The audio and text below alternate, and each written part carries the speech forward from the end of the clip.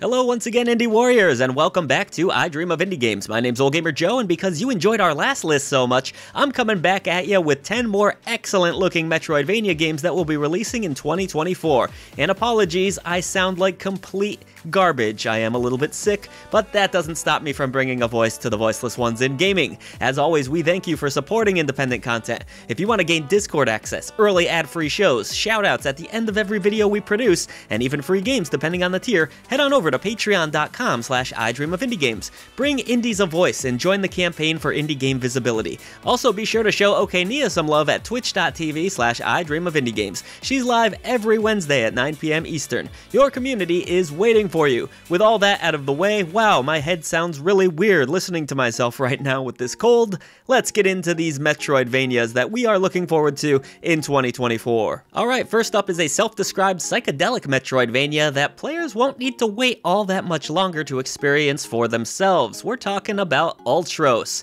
And no, it's not the origin story of the adorable evil purple octopus from Final Fantasy VI.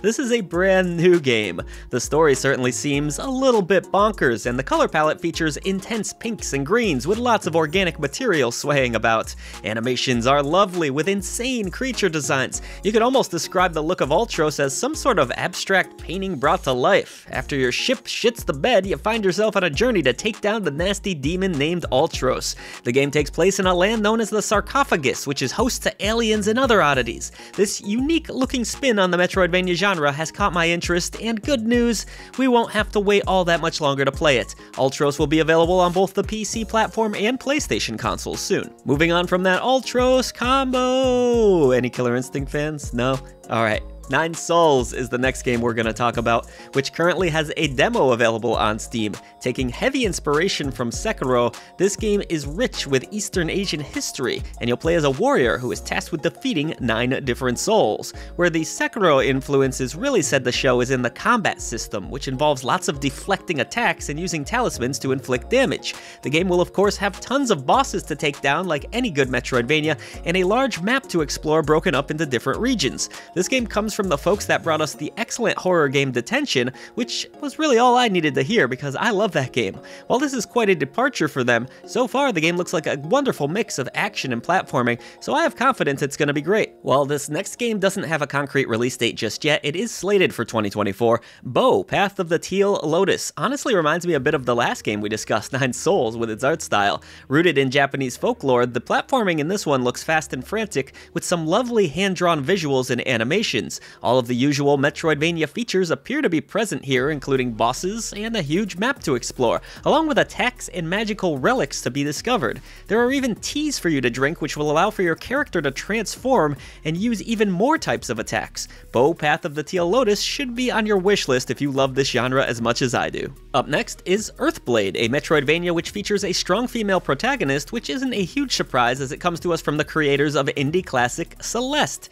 This time you'll control the young girl Navoa. There aren't a ton of story details out there just yet, but the art is looking just as sharp as you would expect, and we know how talented this team is, so I have really no concerns whatsoever about this one coming out awesome.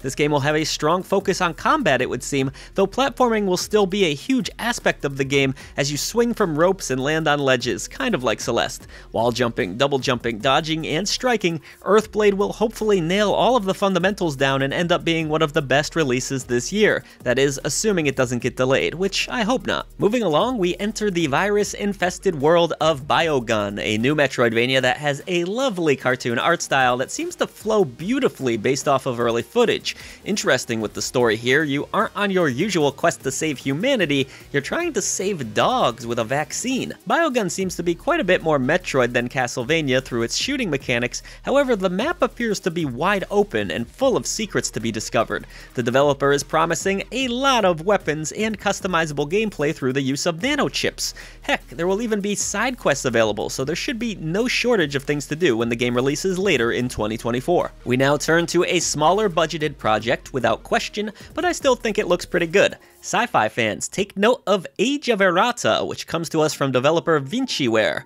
Age of Irata has solid-looking pixel art and 5 different planets that players will be able to explore. Sure, it might be a little bit janky looking so far, it is super indie after all, but we do love supporting even the smallest of projects and wanted to shout this ambitious undertaking out.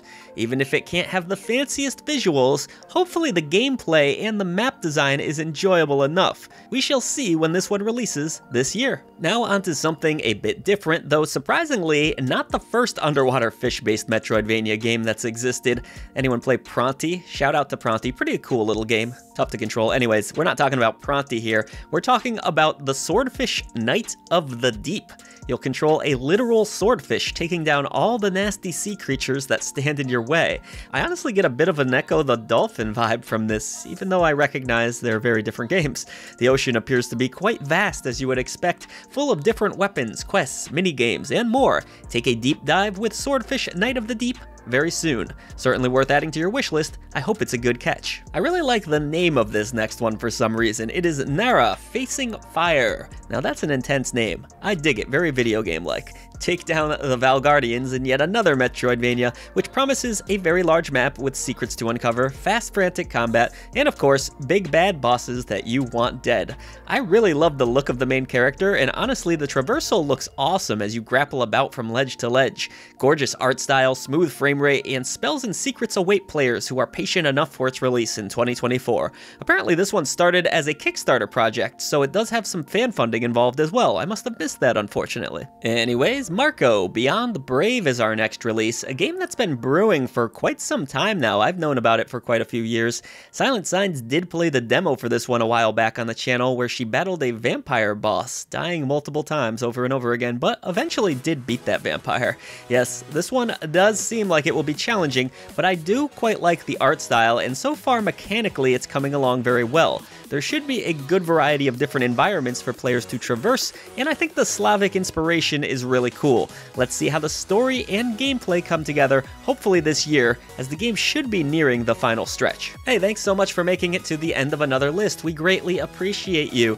Last release I want to shout out here. I'm gonna need my pen and paper for this one. No, actually, I should just need a pencil. We're talking about the Perfect Pencil. While it may not sound like it, the Perfect Pencil is an exploration of the inner workings of the mind.